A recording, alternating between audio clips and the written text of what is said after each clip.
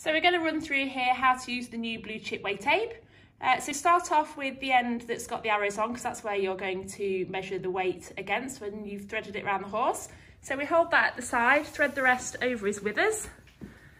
So aiming to go over the lowest point of his withers just behind the shoulder, underneath where his girth would sit, and then back alongside to take the weight measurement. So here you can pull it snug but not tight. So we can see on here that Cecil is weighing around 589 kilos. They're taking that measurement that's lining up with the arrows. So using a weight tape is great for tracking weight loss or weight gain.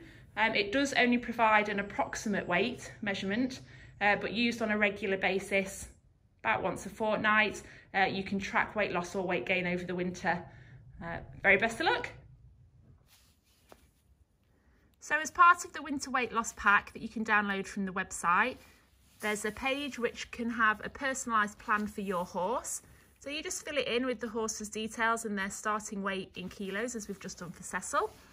And then every 2 weeks throughout the winter, we can put in further measurements of from the weight tape and for fat and body scoring at the far side.